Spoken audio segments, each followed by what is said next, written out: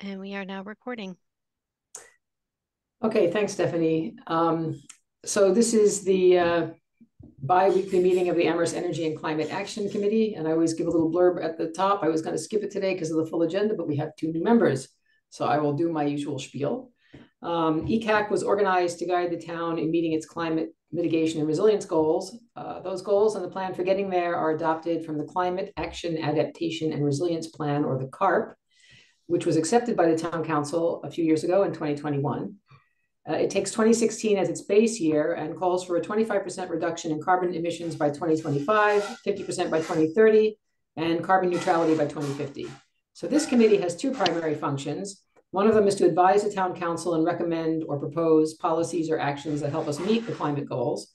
And the other is to do some outreach and promote a just, equitable, and speedy climate response through outreach and engagement to town and local stakeholders. And that's what I got for today. So without further ado, I think before we do anything else, we might just introduce our new members, no? Yes. So let's just take a moment. Caitlin, do you want to introduce yourself? Or should we all go around and introduce ourselves? Why don't we let Caitlin and Andrew go first, and then Good idea. you can all introduce yourselves. Go ahead, Caitlin.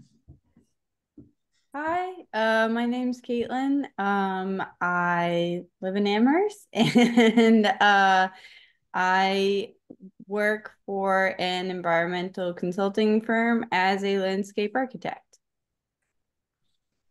Nice, thank you. And Andrew?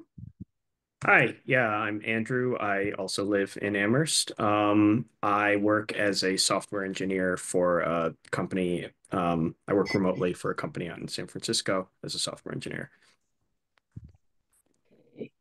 So I guess we'll just go around and introduce ourselves. So I'm Lori Gold. We're all residents of Amherst. So I'm Lori Goldner. I've been here 16, almost 17 years now in Amherst, not here on this webinar.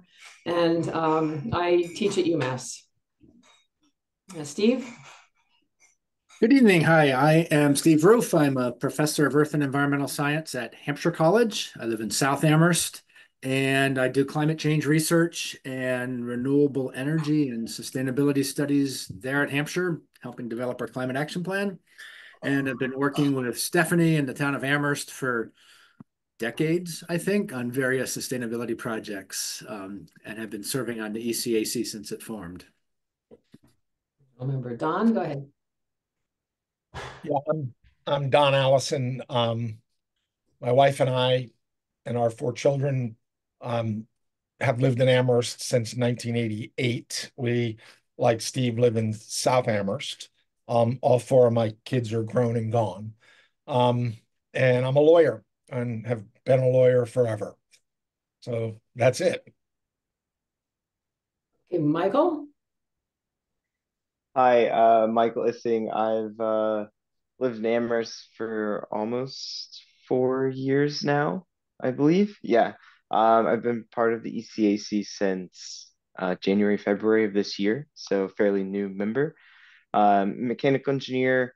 I work for an energy consulting firm, doing kind of building energy consulting for commercial real estate properties. And Tony? Hi, I'm Tony.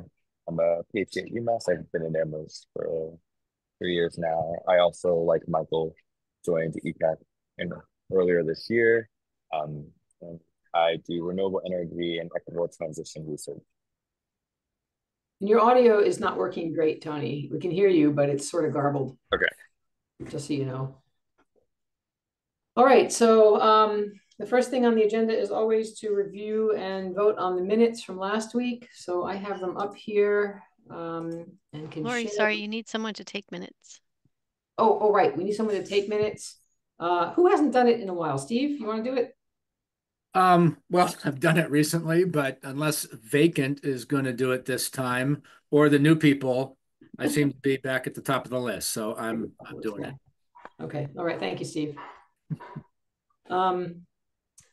Right. Okay. Let me get the. Do you want me to share my screen, Lori? Because I have them. Yeah, go ahead. Why don't you go ahead if you have them. I did find one mistake, Steve. It took me a moment to figure out who Rook was. At the very end, yeah. Oh, Yeah. right. I was supposed to change that. I'm sorry. It occurs in two places in the same Yeah, I bullet. know. Yeah, I know where it is. I saw it. I'm sorry. I meant to Right. update that. Only a moment. Yep.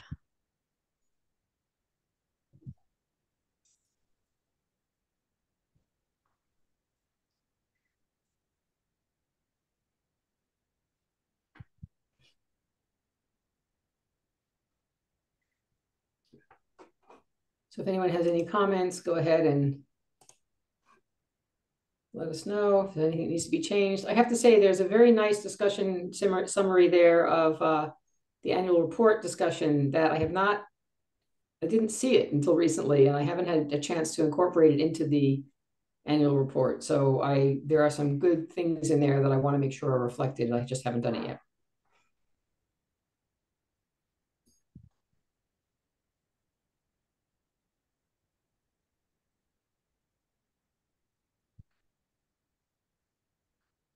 I think under bullet 11, it says Lori updates. Oh, yeah.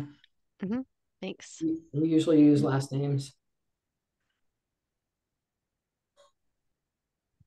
Hard to remember that. Got it.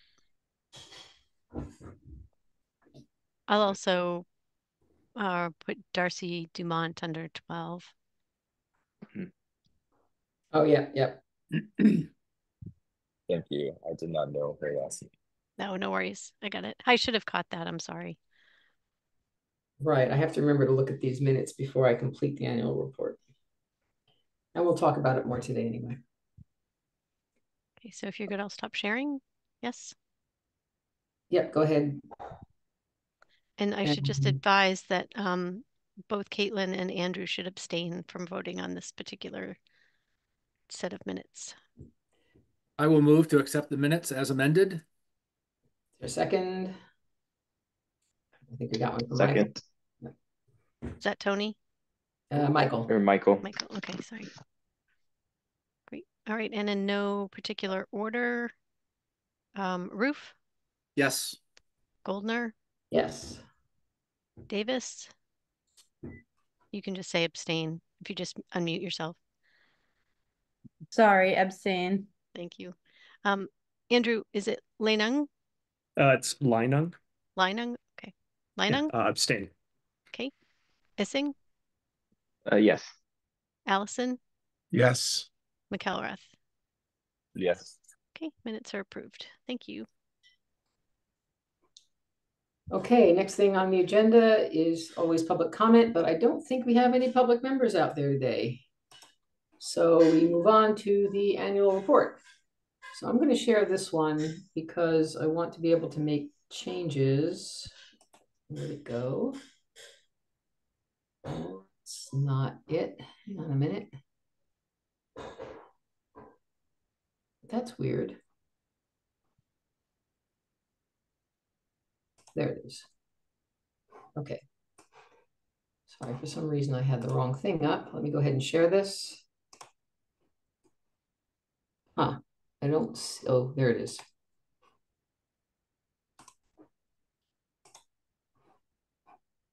All right, so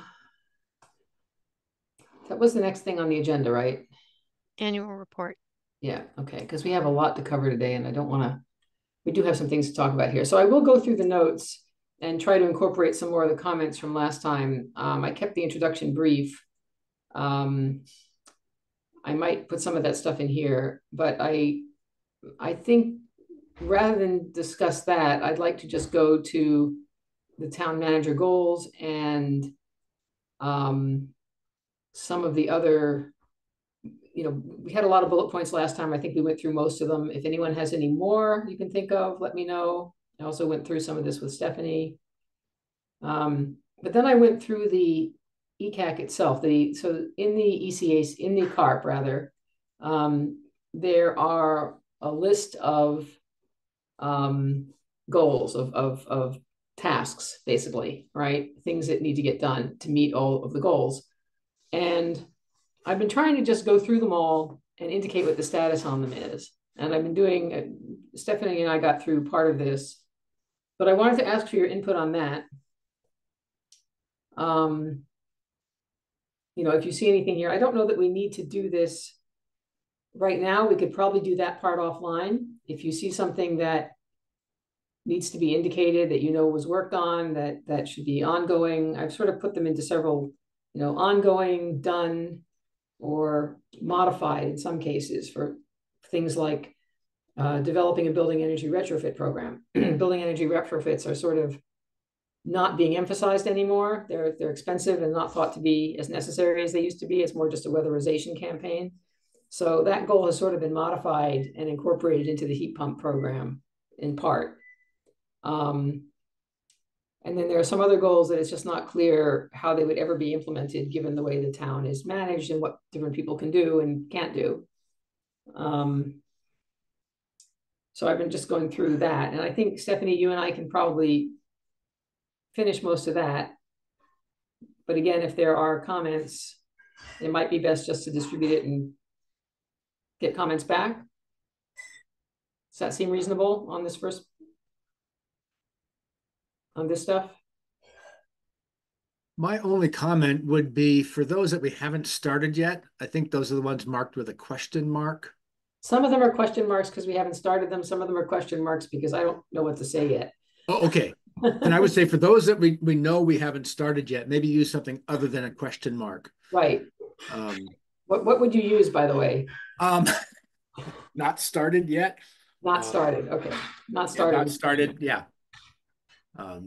Yeah. And then the ones then the question marks that remain will be flags to us to figure out the status, I guess. Right. And like this one. So you know, this one, mobile food, I don't know the status of the mobile food market, for example. So those are questions. I do.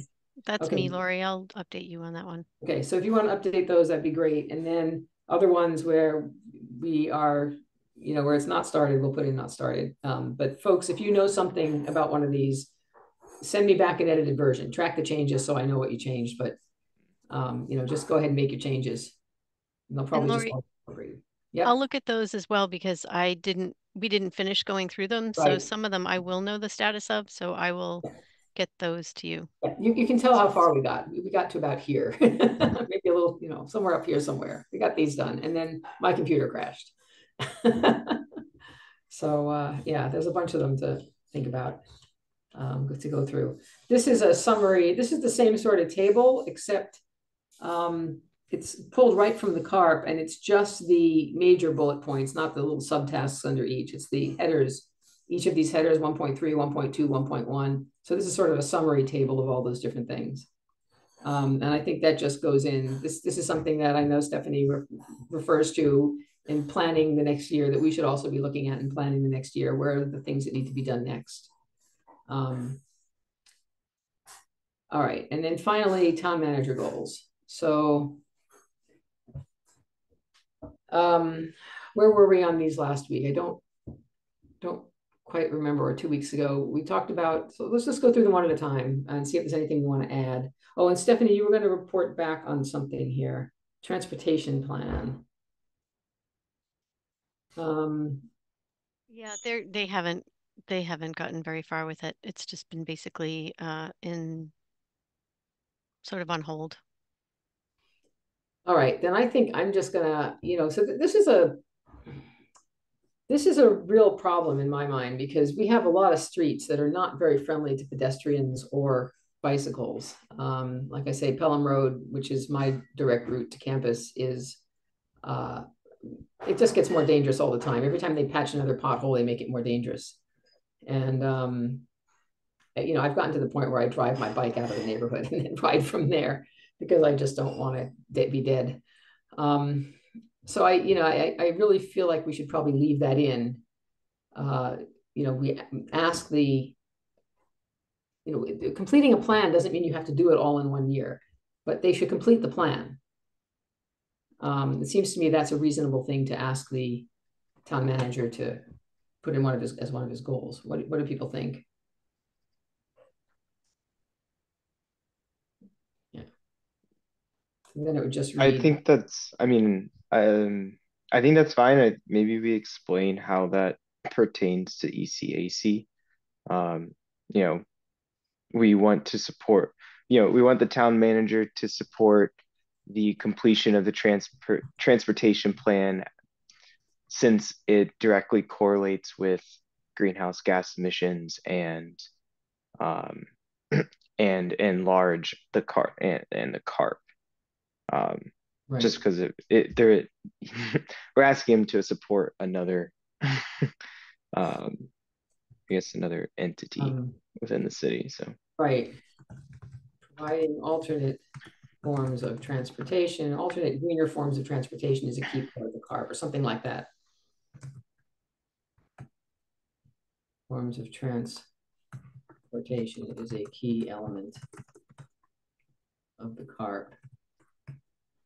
Maybe in saying that it supports the CARP goals. Supports the I CARP think, goal. yeah, because again, I think to what Michael is suggesting is sort of softening it a little bit. So it sounds more like you're supporting another body's work.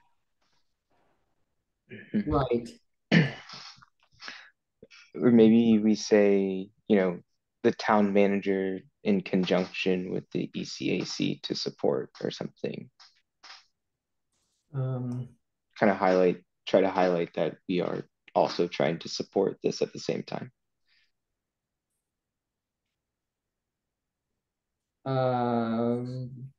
Maybe just change. I don't know. We ask rather than we want. We ask. Yeah. Consistent with the other language that you have. Yes, that measures support the completion of the transportation plan, providing alternate greener forms. I feel like we should say a little more about, completing the plan isn't even expensive. It's just the plan, I think there are other reasons that committee has gone through some transitions, so I think there may be reasons why it hasn't moved forward.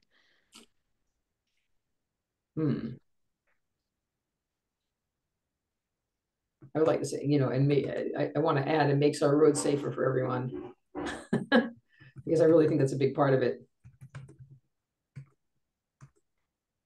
Something along those lines. Because in providing those greener forms, we're going to eventually be, beefing up our sidewalks, making bike paths, things that we don't have right now that we need in places that we need them. Does that sound reasonable?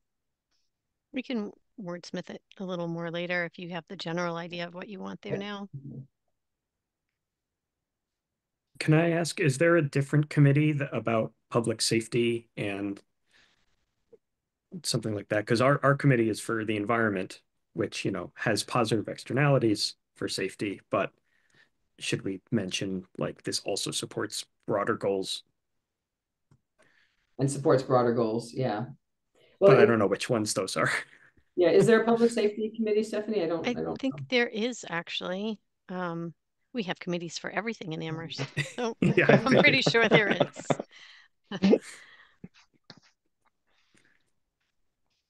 And how did you say that? You had a different way of saying this, Andrew. Supports CARP's goal and you said something that I liked and I lost it. Well, we record this meeting, so we'll go back and watch. Yeah.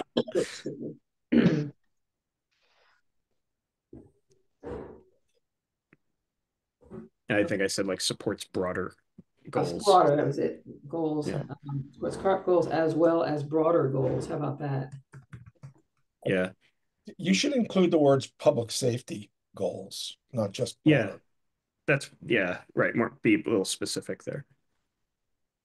Public safety. Yeah, I'm not seeing a specific committee. I'm looking, but it might be embedded in something else. Oh, there's the Community Safety and Social Justice Committee, but I think it probably falls a little more. That's more. Well, that's more of an equity focused than actual safety in terms of like road safety. Yeah. I think the TAC is really the appropriate committee for this particular issue. Right. Yeah. All right, but I think leaving it something like this is probably reasonable, right? As well as broader goals like public safety. I don't know that it's really a broader goal, but other goals. The word broader sounds good there, but I'm not sure it's accurate. Other goals, they're both very broad goals. Yep. Those Cool. other goals of public safety.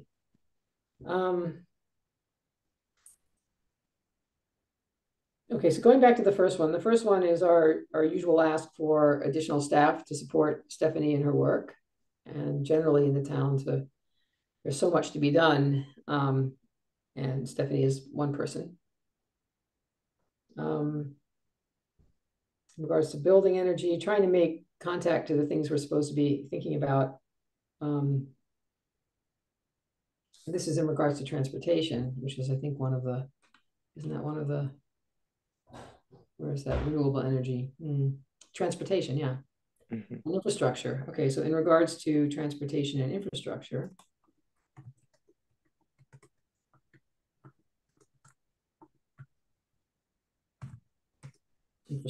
what did I say? Infrastructure. We can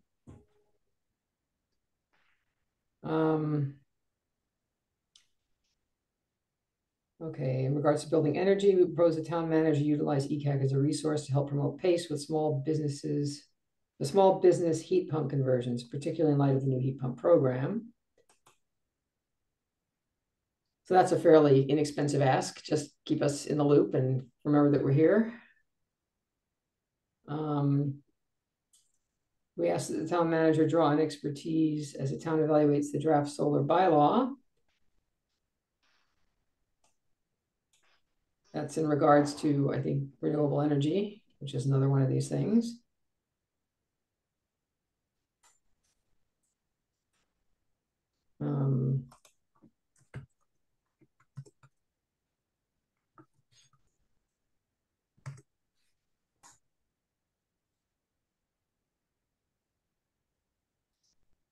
Regional issue. Okay, so we just did transport.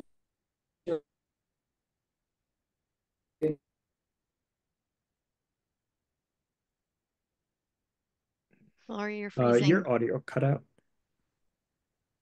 Oh, it's frozen. She's frozen.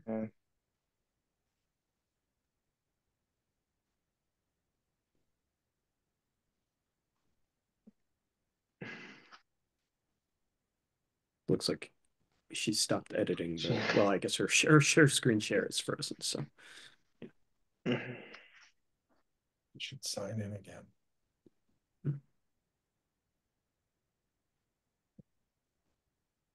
Does someone have her cell phone number? I'm about to text her. Thank you. There, great.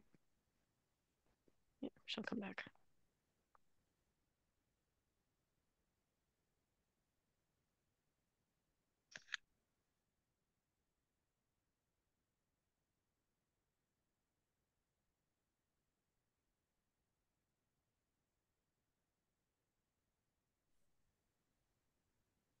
Hello. Welcome back. Is that just me dropping out? Yes. Okay. Sorry about that. How far did I get talking to myself there? So I was going through these one at a time. I don't know when I dropped out. Just point number 5. Renewable energy. Yeah. Okay, good. So you got, that was when I actually saw the whole thing drop. Okay. So in regards to regional issues, we ask that you engage ECAC to help find ways to reach out to community members who have chosen an alternative energy supplier.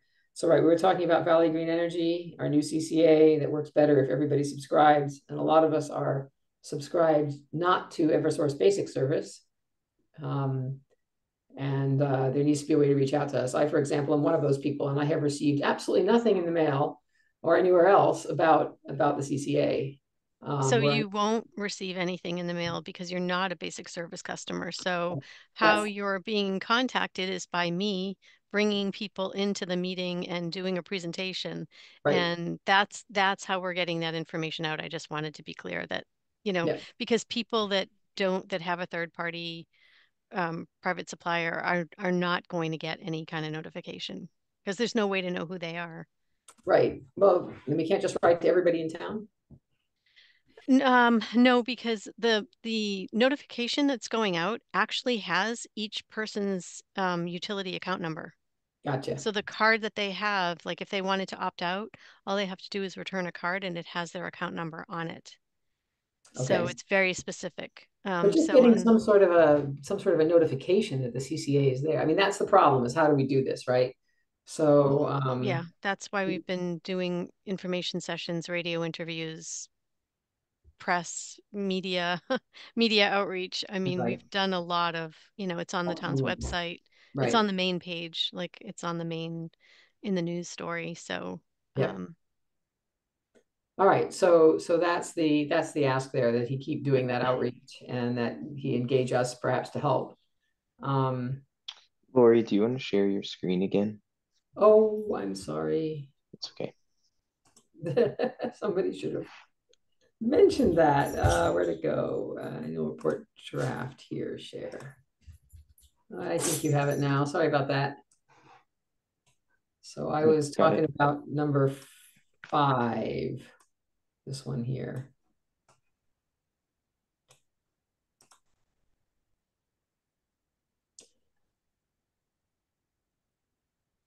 So then there was an additional request, I think, at the end of the last one is the usual request that somehow we find ways to incorporate sustainability in every aspect of the town's business, right? And I don't know if we need to say something like this or something a little different. And then there was one other thing I wanted to bring up about request the waste management, waste hauler proposal, but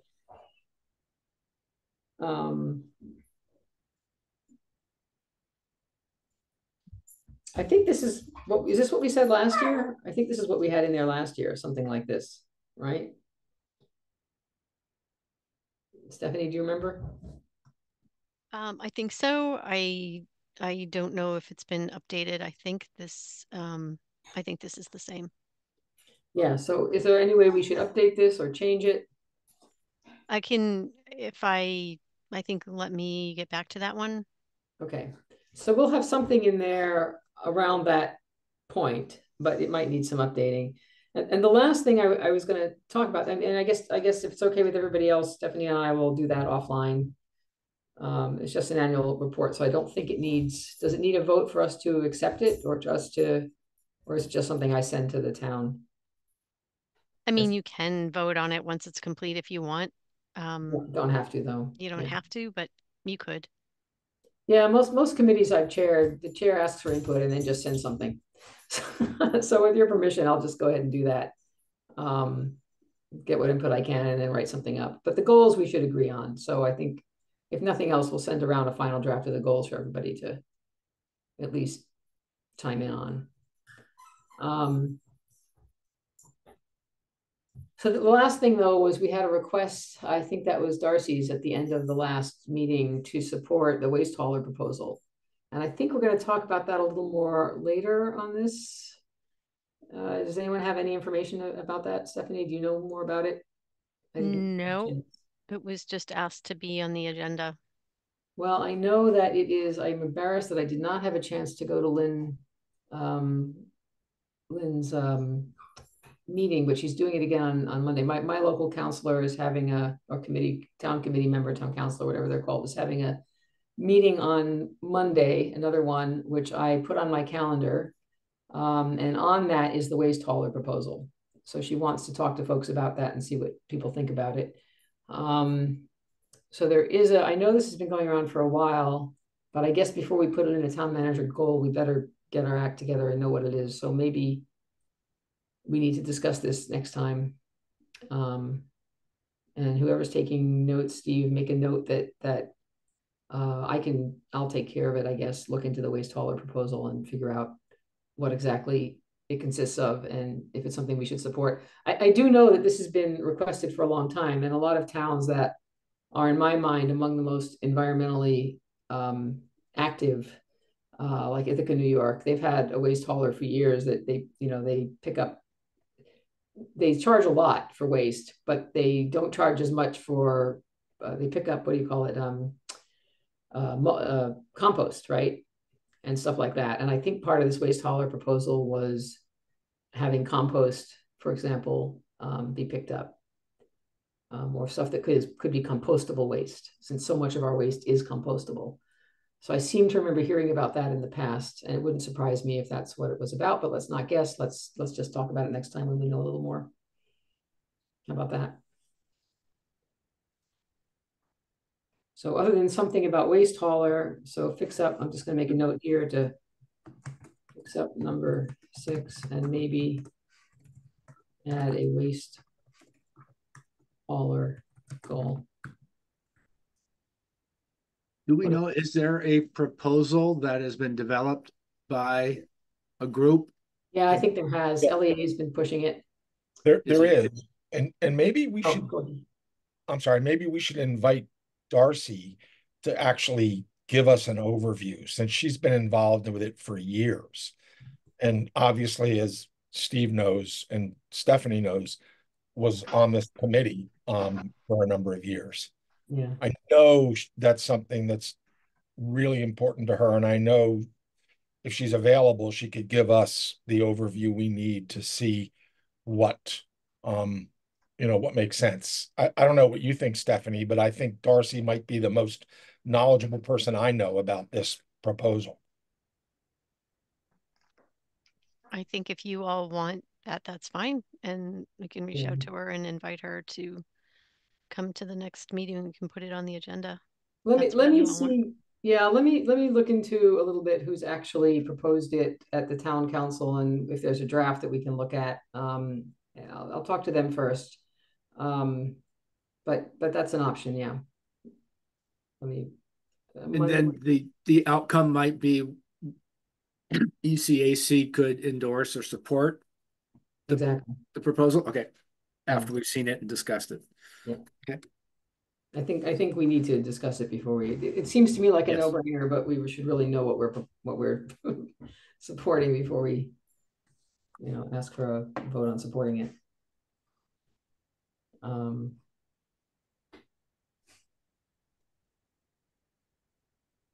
Does anyone have anything else they'd like to add to the manager goals or to the report? I'll circulate it. I'll work. Stephanie, let's you and me try to meet maybe even this in the next 2 days, if possible, to go over some of this stuff again, try to, what we didn't do on Monday when the machine crashed, and then fix up number 6 and just try to get something circulating so that we can finalize it next time. I feel like we're running a little late here. We are running a little late. Sure, we can meet on Friday, and we can formalize that offline. Okay, yeah, let's formalize that offline. I do have time this week, I think, and things are going to get a little busier next week. So, all right. So if there's, I know this is a lot to go through quickly. So, like I say, I think it's better if everyone looks at it and sends me their notes, and I'll ask specifically for input on, especially on the town manager goals. All right.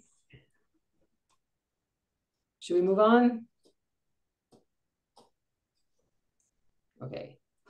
Stop sharing. What's next? Waste recycling related topics. These are the things that we don't know about yet. There was this recycling ban request, which I didn't have time to look into. Did you, Stephanie? This was No, I did not specifically look into that at all. So let's try to leave that on for next time, because I do want to, there was a request, I think it was 2 meetings ago now, by someone who made a comment that, oh, I don't even remember without looking back at the notes what the comment was. It was that the recycling, that dark plastics for some reason were not being recycled because the machine readers couldn't read the numbers on them or something like that. And I hadn't heard that before, and we wanted to check on it, check with someone who would know what's going on with recycling. This is regarding the what's it called? The place where you drop trash.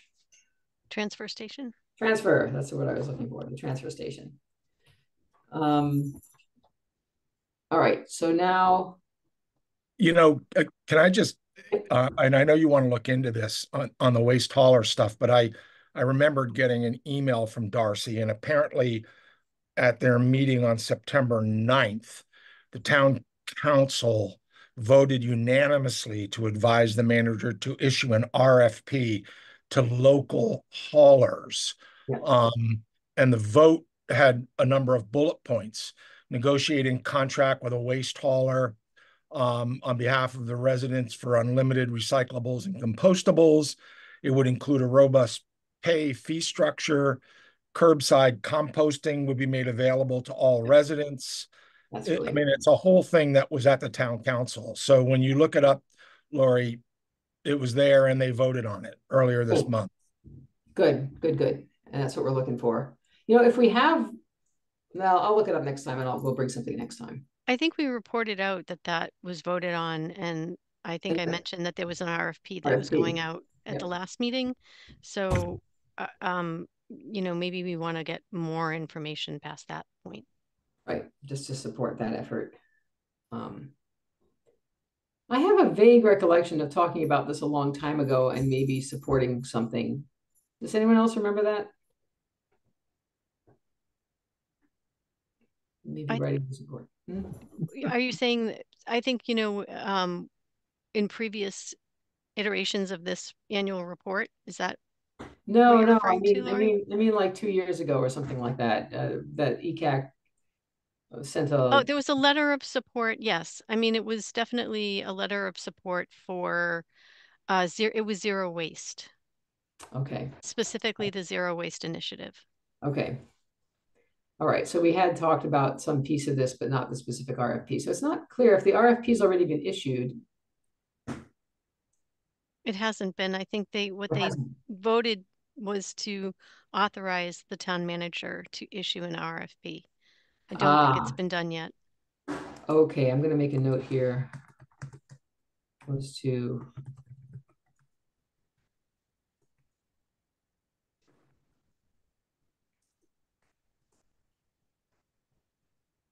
okay. And town manager goal. Okay, good. All right, good. So there is something there for us to support, to just encourage him to go ahead and please do this. But let's find out what's in it first and have a little short discussion about that. Okay, education and outreach. Should we move on? Any other? Okay, if we move on, then Don, anything on PACE? Nope. I have nothing new. No. Yeah, new. Stephanie, anything new on PACE? Nope. Not yet. Coordination with local groups, Tony? Nothing Not new? much. Okay. Nope. I will say there is an energy symposium in October, but the newsletter for that hasn't come out yet. But as soon as it comes out, I'll let you guys know. I think it'll be fascinating, so, and worth checking out. Yep, absolutely. That'll be cool. I've been sending some of the ETI stuff onto some of the announcements I get through ETI onto my students in my first year seminar. So I don't think I have anything more for heat pumps, Stephanie. That's all in the works. Do you have any updates on that? Just that I had another meeting with CET. I mean, I can actually cover this with staff updates. Okay, then let's do it with staff updates. Staff updates, climate resilient schools. I haven't heard much else other than the next roll. What's it called? Roll. Oh, I had it here somewhere. Roll. What do they call it? Last year we did a little bit of. It's not here anywhere. Oh, come on. I had it and I was going to report on it. I got a email about the next roll, walk, and ride to school day or something like that. Coming up in first week in October or second week in October. I think October 9th is sticking in my brain. But I'm not seeing it now. I'm looking for it and now I don't see it.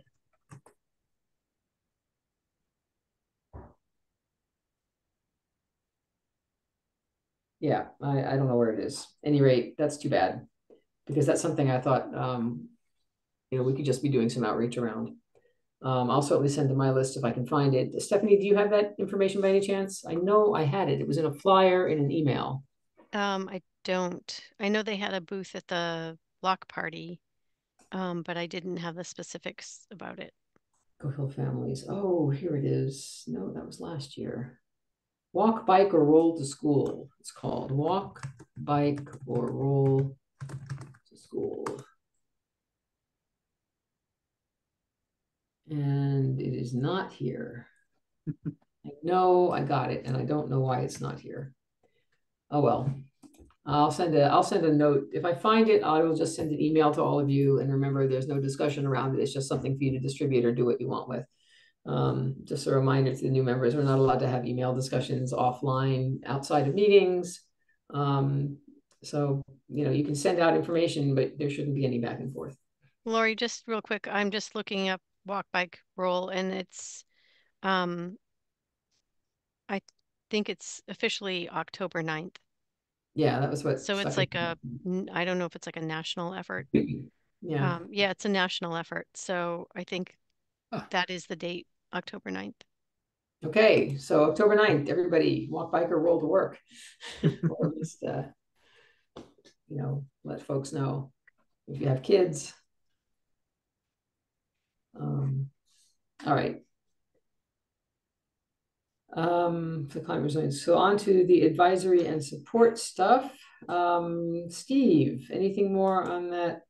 There was some information we were looking for last time on the building efficiency, not bylaw now, but surveys done during inspections. Sort of evolved. That was a couple of meetings ago. There were some ideas of perhaps trying to get information off of Zillow or something. The only progress I've made is I did sign up for this peer-to-peer energy equity group sponsored by ACEE and MEEP, which I can't remember what those stand for. Stephanie, you were going to also be participating in this, I believe. Did you hear back from them, Steve? I think I filled out, I better double check. I think I did volunteer, and I think I filled out a profile online, a survey, but have not heard anything back since then. Okay, I did the same, so I haven't heard, so I just wondered. So yeah, I guess we'll continue to investigate that possibility. I might sign up. That was something I was also sort of interested in. So maybe I'll go back and sign up for that. It just slipped my mind completely. And it also, I remember, sounded like they, well, anyway, I'll go back and look at it. Cool. So that'll be interesting to hear about. Okay. So draft solar bylaw. Now that we have a lot to talk about, and I think there was a draft in our packet. Steve. Yeah, well, I'll give, I guess, my sense, and then Stephanie can add. For new members, I don't know, are you guys familiar with the draft solar bylaw that's been developed over the last year or two or three? Okay. Yes, stepping back a bit, a couple of years ago, there was interest amongst citizens in the town to create actually a pause or a temporary prohibition on new solar developments. That went to the town council. They did not approve that, but they did approve the development of a more extensive solar bylaw. And that they created the solar bylaw working group, and one of our members was the chair of that group, Dwayne Brager. That group met for about 2 years, I think, and developed a draft solar bylaw. They finalized their work on November of 2023, so this past November, and forwarded it up to the town council. Town council said, great, thank you. And as usual, they gave it to a subcommittee of the council called the Community Resource Committee, or CRC. CRC has been working with it largely with the goal of taking what Solar Bylaw Working Group, which is a citizens group, It was made up of citizens from around town, plus a couple of staff, including Stephanie. CRC is taking that and putting it more into the format and language that's typical for a zoning bylaw.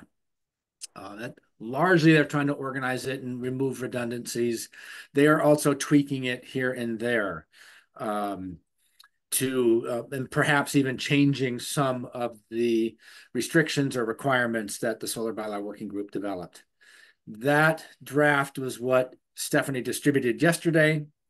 That's a draft that CRC has been working with, and the comments in that draft were collected by Stephanie and Christine Brestrup, who are from town staff providing feedback. The CRC met last night. They spent a lot of time talking about some other things related to this. How to deal with public comment during their meetings was one kind of longish discussion. But they did finally get into the first couple paragraphs, spent about an hour or two on those, particularly the nexus statements that are there. So they are beginning to go through and take suggestions and use their own knowledge to sort of amongst themselves approve or revise the bylaw. And at some point, they will be finished with that process and presumably send it back to town council for full town council review and vote. At some point, ECAC, I think ECAC should weigh in on it, and probably sooner do this while CRC is still working on it, and provide our suggestions or endorsements of elements of it, or suggestions for changes, while the CRC is still working on it, while the draft is still sort of malleable. I suspect when it goes up to the town council for consideration, it'll probably be somewhat less likely to entertain major changes. Although I'm not sure, maybe Stephanie can reflect on that. So I think our goal for the near future will be to study that draft and then come up with our endorsements of what's in there or recommendations for different aspects of that and pass that on to CRC. I'll stop there, and Stephanie, or I guess Don's got his hand up. People can ask questions and make comments. Don, go ahead. Yeah, I just have a quick question, Steve. Is CRC, since so much of this bylaw is tied up with legal requirements that exist as a result of a statute passed by the legislature a number of years ago, and which has obviously led to a piece of litigation when Shutesbury tried to adopt a bylaw. In putting this wording together, while it's still malleable, are they dealing with council at all in terms of what may or may not pass muster? I mean, I understand that's the point of some of these nexus statements, to kind of pull in stuff which is enough language to deal with the statutory issues that the land court's been dealing with. So I'll shut up now and just ask you whether that's the case. Yes. Solar Bylaw Working Group did send drafts to town council, to the law firm that town council uses, and the representatives, the lawyers, did come to, I think, at least 2 meetings. And Stephanie, do you want to give the summary of this to answer Don's questions? Sure. So Jonathan Murray from KP Law he reviewed the draft that was originally being developed, and then he commented on it, again, with those particular lawsuits in mind, and referenced those. I don't know if it will be Jonathan Murray specifically, but at some point when there's a final draft, it will definitely get reviewed by town council before it gets adopted. What Don was referring to, if others aren't familiar, is that there's a state law that says that communities cannot regulate solar developments, ground-mounted solar developments, except for purposes of community health, safety, and welfare. And it's a similar provision that towns cannot restrict development of schools or churches or a few other things that historically have sort of been a problem where sometimes towns have not wanted those things in their neighborhoods. So solar is one of those. And so, yes, the town can regulate as long as they justify that they are regulating it for the benefit of public health, safety, and welfare.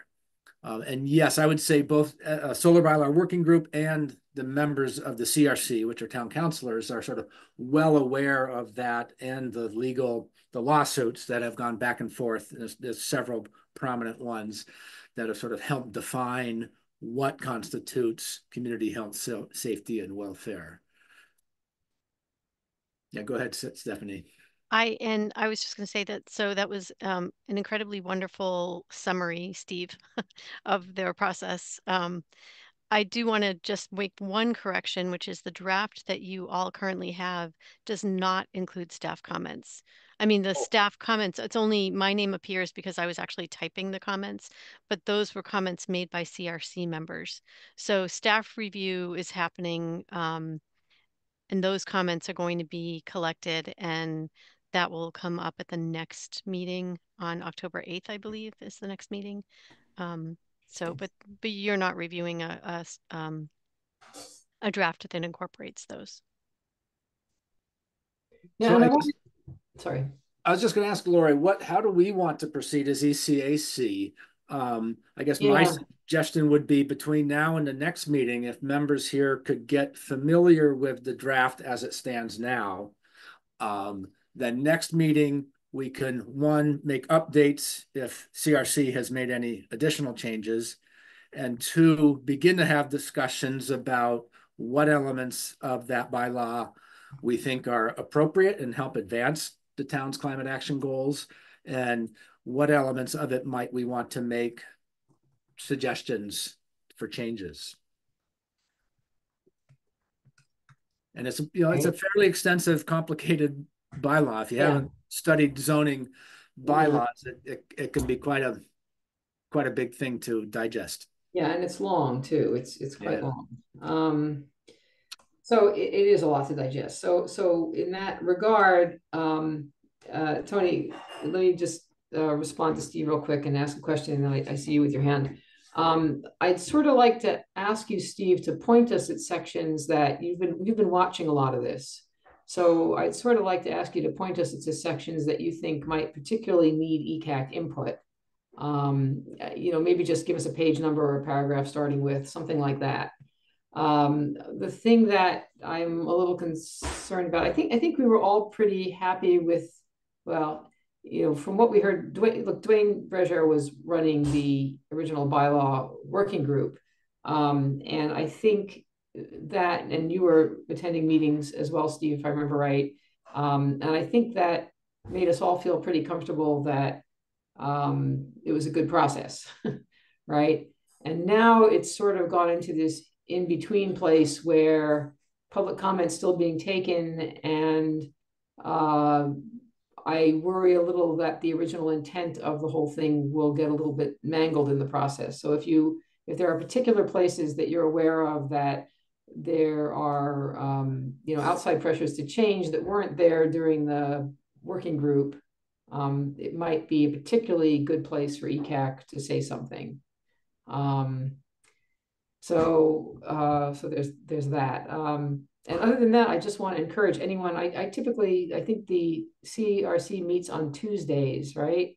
And I have been busy on Tuesdays this year writing letters for the November election, hosting them at my house. So I can't usually make those CRC meetings, but I encourage anyone else on ECAC who's interested in this to, go to those CRC meetings and listen to what's going on with the solar bylaw, at least attending the part of it where the solar bylaw is discussed.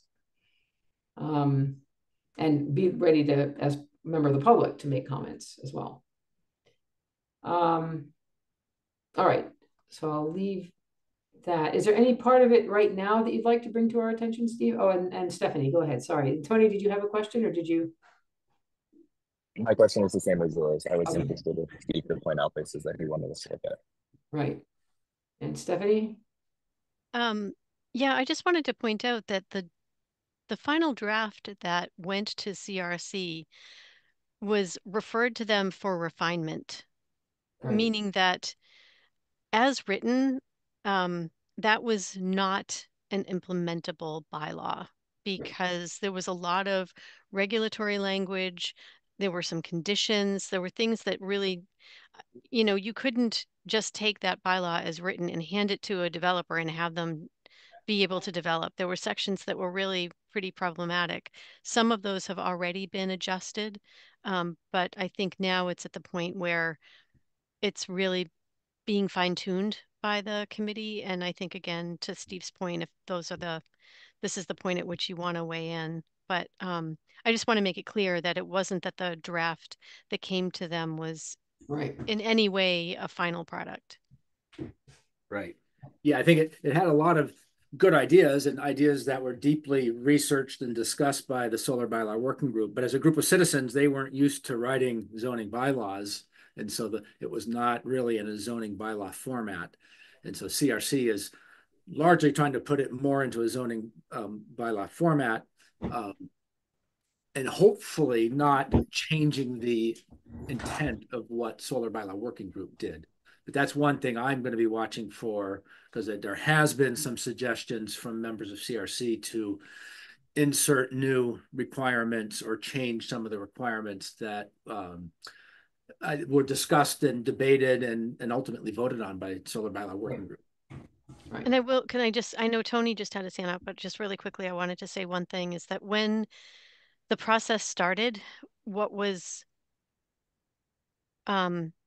recommended was, because there was a little bit of consternation around the language in the draft, and we pulled out what we saw as regulations and pulled out what we saw as conditions and then created companion documents.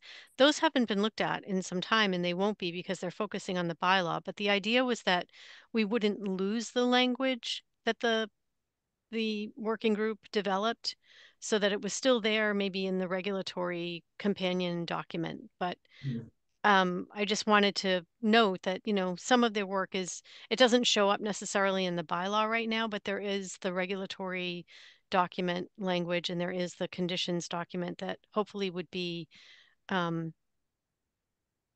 put together as part of the package that then gets delivered to the council. That hasn't been discussed in a while, but that was certainly an intent at the beginning, excuse me, of the process. Right. And Tony, again, did you have something? Yes, two things. I was wondering if I could get like a brief summary of the intentions of the CRC with the solar bylaw, so that when I'm looking through it, I kind of know what to keep in mind in terms of the continuity. I know, I'm sorry, I'm surrounded by a bunch of noise. Then the second thing does the CRC have a set deadline or an intended deadline for this that we should keep in mind in terms of like placing the importance on this reading of the solar bylaw? I can just Yeah, go ahead, Stephanie. There's no deadline right now. So there's no deadline for development of the final product. And I would direct you, I think the Solar Bylaw Working Group page still exists on the town website. And so their charge is there. That would be a really good place to go, I think. And if you have any follow-up questions, please feel free to reach out to me directly. Okay. And Steve? I think that's good. I will try before our next meeting to what do I want to do? If I can, maybe I'll try to make a summary of it and then suggest sections that we might want to focus on. Yeah, or even just suggesting sections would be useful if that's easier. Yeah. Just with that. Yeah. Is there anything in particular you want us to look at right away that you know is going to be on that list? No. My concern, I guess, with the bylaw is that as zoning bylaws, they are restrictive in nature. They tell landowners what they can't do with their land. Right. The zoning bylaws don't really say what you can do. They just say what they can't do. And I think there's been a missed opportunity, somewhat in retrospect, that what would be ideal would be some kind of a policy that restricts solar development on the most we're talking ground mount, large ground mount solar developments. This bylaw does not affect rooftop or parking lot type developments. It's only greater than 1 acre larger development. Ideally, a policy would be to restrict those developments on forest and farmland away from the most ecologically important lands, but somehow encourage them on lands that are most suitable. And so what's missing in this bylaw is any sort of encouragement of solar development in the more appropriate places. And there are some concepts for providing that kind of encouragement. There are maps of all kinds of sort of ecological aspects of the landscape, whether it's biomap, wildlife, whether it's soil carbon potential and other things. So there could be a map that sort of rates land for suitability for solar, and then that could be used as a basis for saying, well, it gets a little bit tricky, but yeah, it's sort of a way of encouraging it here, but not there, depending on your values. It gets tough because you can't get down to the parcel level in these bylaws, and you can't, so it gets challenging in there. But yeah, I guess Stephanie. Yeah, and Andrew. I will say that there is the map that was developed by GZA. So Yeah. we do have a map that does just that, just what you said, Steve. It does identify the more sensitive locations, and it does identify places that are feasible. So it doesn't say for sure that you can develop, but Right. it's the most, given a whole set of conditions, those parcels that are identified feasible are the ones that are most likely to be able to be developed. That was the first part of this whole process. Yeah. Andrew? Oh, I was just wanted to clarify something for myself, is like this encouragement, it's a way to provide, it needs to provide some value to prospective companies who would want to go in, and something of value is, just as Stephanie said, we already have, is this is most likely to be, accepted by the town, and thus it reduces the cost of, or the risk of projects. But that sounds like we already have something like that. Does the town bylaw, do we want it to guarantee that map exists, or is that something it can do? Or that I don't think that the bylaw will reference that map specifically, because we didn't want to say, it's not an absolute. It's more of a tool that will allow developers to maybe have a quick first look and say, oh, this is a potential site, and go from there. Right. I just was wondering, do we want the bylaw to say like every X years we will produce an up-to-date map? Like, can we enforce that, like enforce the value creation somehow? I don't think that we wanted to do that, because you're also looking at private parcels. Yeah. So we wouldn't be encouraging development on private parcels. We're just saying, because homeowners, businesses could also look at and use this as a tool. So really it's a tool. It's not meant to be a regulatory tool specifically. Okay.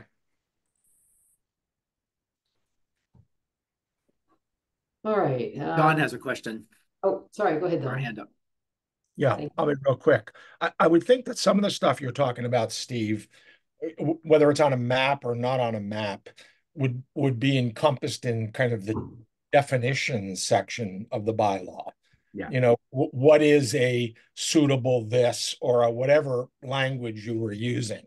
And that definition may reference a map, but it's definition language, which is really, really important when we're all taking a look at bylaws. Don't skip over the definition section. Yeah. Yeah, there are definitions, and they do reference maps. So they reference, in some cases, soil maps for Massachusetts to identify some of the prime agricultural soil. They reference some of the mapping that's been done by the Natural Heritage Program in Massachusetts that identifies some of the best wildlife zones. And when the way the bylaw is written now, if there's a proposed development on some of those lands, there may be extra requirements asked of the developer, maybe an additional soil survey or soil assessment or documentation on how they will preserve the soils so that when the solar field is removed in the future, the soils can be returned to agricultural use. So right now there are maps that do represent attributes of the landscape, but only sort of add on additional requirements in some of those areas, in some of those more sensitive areas. And what's not there is sort of a promise of perhaps a speedier review or a indication that the permit granting authority would look favorably upon developments that are outside of those most ecologically important areas mapped on those maps. All right, so yeah, so this is a really complicated story, and for the new members of the community, Andrew and Caitlin, Dwayne Breger, who was on ECAC and was also chair of the Solar Bylaw Working Group, also worked with. He was also the director of the Clean Energy Extension at UMass. He retired this year, but in that role, he put together a series of workshops and panel discussions on solar that are still available in recordings, and they are fantastic. I mean, there are so many issues here, and the workshops he put together delve into all of them. So if it's something you're interested in, I can find that link and send it, or you can just Google it. They were called the Solar Workshops, UMass, Dwayne's name. Western Massachusetts Solar Forum. That's it. Something like that. I believe the website is up, and recordings, there were 4 or 5 of these, are all still available online. So if you have a weekend you can spend watching them all. All right. Moving onward. I think any transportation updates, Tony? And regional and state policy, I don't have anything there either. So on to item 7, which is the summary of the meeting with the Massachusetts Climate Chief, Melissa Hoffer. That was Stephanie. Okay. So I took notes, but I will say, first of all, that this ended up really not being specifically a meeting with Climate Chief Melissa Hoffer, even though she was in attendance. So what happened was there were a group of people from some other communities, Longmeadow and a few others, and there were some industry professionals, and I was invited along, and then some other consultants were available. And they had put together a bunch of questions. A lot of the questions actually focused on grid infrastructure, difficulty transitioning to decarbonization, specifically moving towards electrification and wanting the chief's support for that, support for the transition for residential homeowners. So the people that were there, actually, in addition to the climate chief, were Kristen Oleko, who is the Western Mass representative for the governor's office, Elizabeth Mahoney, who is the commissioner for the Mass DOER, Joanne Baudimer, Aurora Eddington, and Austin Dawson, also from the Mass DOER. So we had a pretty good amount of time to have a conversation with them. A lot of the focus was on the updates to the Mass Save program. And I think I may have reported out on this recently that they're creating a new 3-year plan. And at this point, I think the plan is going to be released sometime in February. But they were talking about the draft plan and how it was going to be focused on heat pumps and updating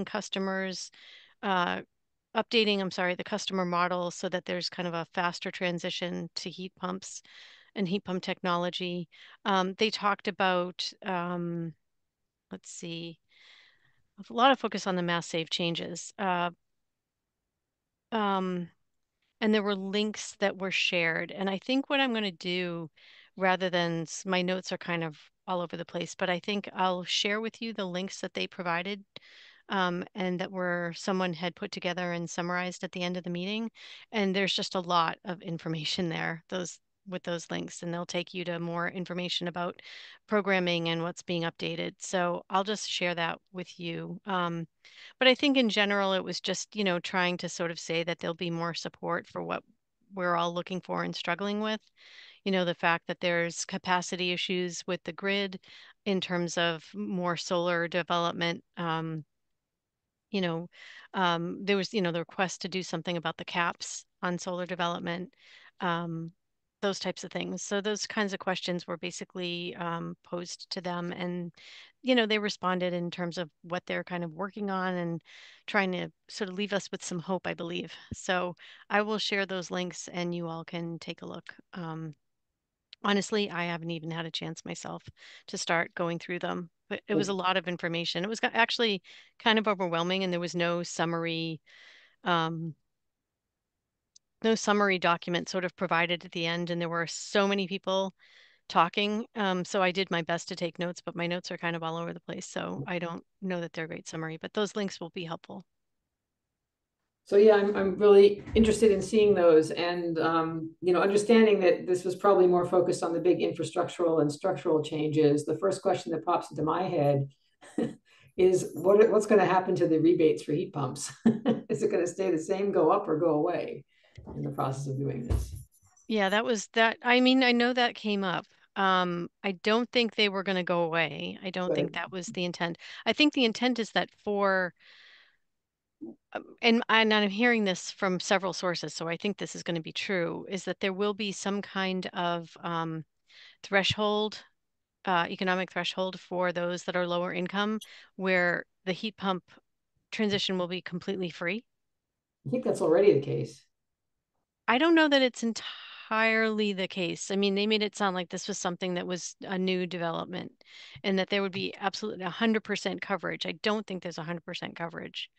So, so I think that's coming. And then I think there's going to be like a scale of, you know, funding allocation for depending on income, sort of where you are. And I think that's kind of true now too.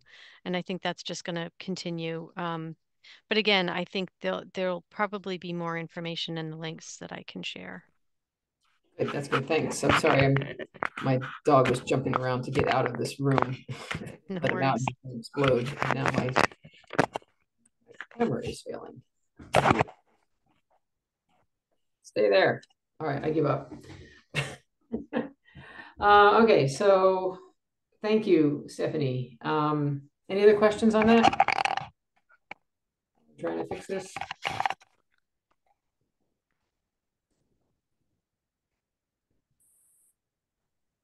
No, I don't have a question, but I just I need to head out to another event and drop off. But yeah, I look forward to reviewing that link, Stephanie, as well as the solar bylaw that was sent yesterday. But yeah, I just in general, I think every Wednesday, I guess for the rest of this year, I'll have to jump off around 6:45. As a heads up to everyone. All right.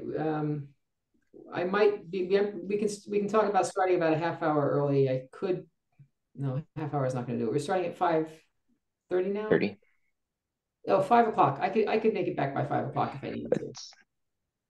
So if that's okay. helpful. Helpful for me personally, but but yeah, that can be a discussion as a group. Okay. All right, thanks. Yeah, sounds good. Yeah, thanks everybody. Mm-hmm. Bye.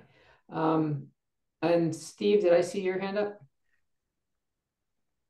No, somebody else had a question. Oh, there we go, Andrew. I actually, just while we're on the topic, I do have a hard out just today at around 7, but the rest of my Wednesday should be clear. So. Okay, so let's try to finish up. Then any other questions on this? In that case, we don't have too many more things on here. We have staff updates. There are probably some interesting staff updates. Go ahead, Stephanie. I can very quickly summarize those. So we have our 3 community Valley Green Energy information session happening tomorrow by Zoom. That's at 7 p.m. That'll go from 7 to 8. And our consultants who were kind enough to come to your last meeting from Mass Power Choice will be there, Marlena Patton and Paul Gromer. They're great. And I know if people ask questions, they're so wonderful at really being able to clearly articulate responses to some very complicated issues. So I encourage folks to sit in on that if you can. We will record it, so so it should be available after the fact too, if you don't get a chance to participate tomorrow.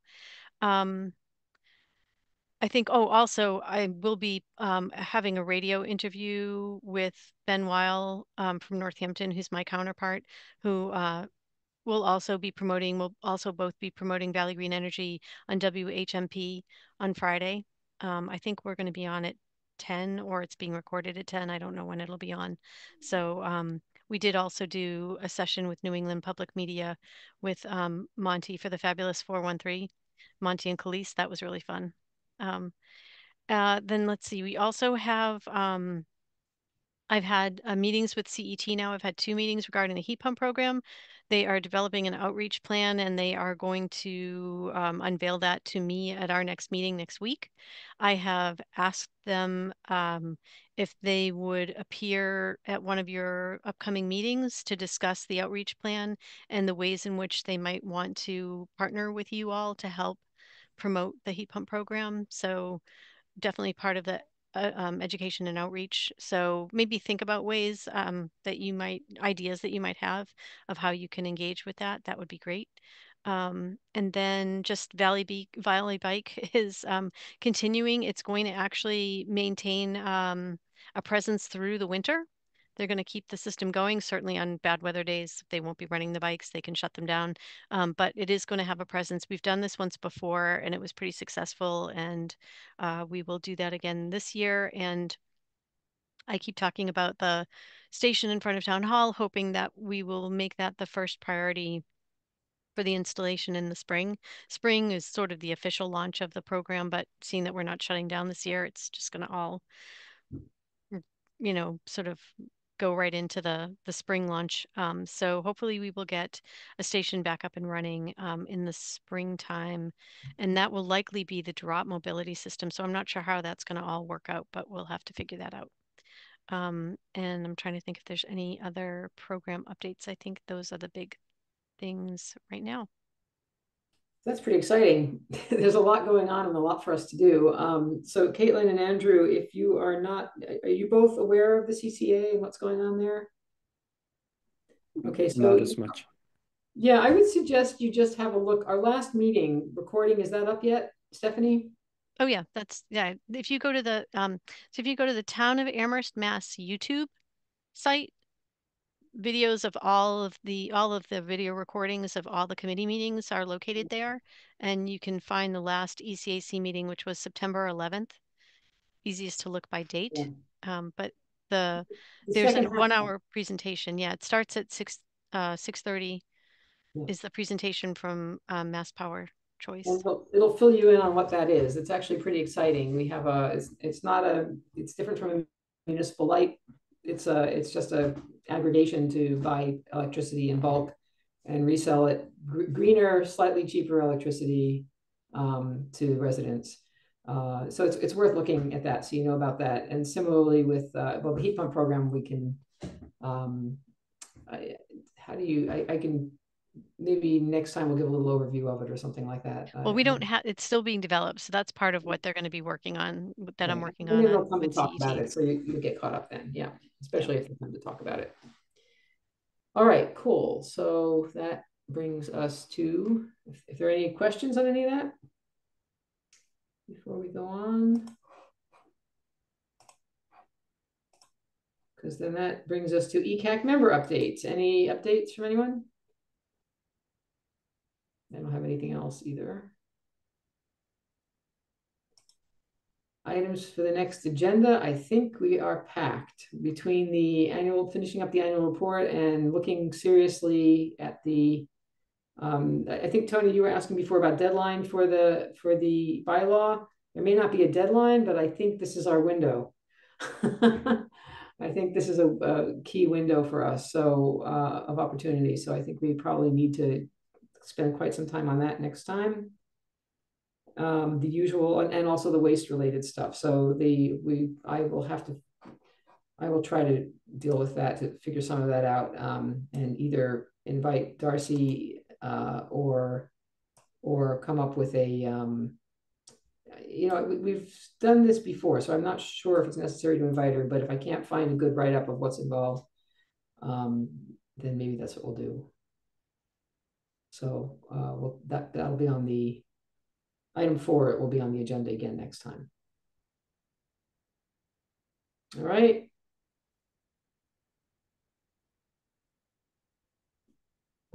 Time for public comment, but I don't think we have any public. I don't see any. Nope. So with that, do we have shall we adjourn? Someone make a motion. Yes. Right. I motion to adjourn. Seconded anyone? I'll second it. All right. In that case, I'll see you all in 2 weeks. Thank you. Bye. Thank you. Welcome again, Andrew and Caitlin. Yep. Thank you. Thanks. Welcome. Bye.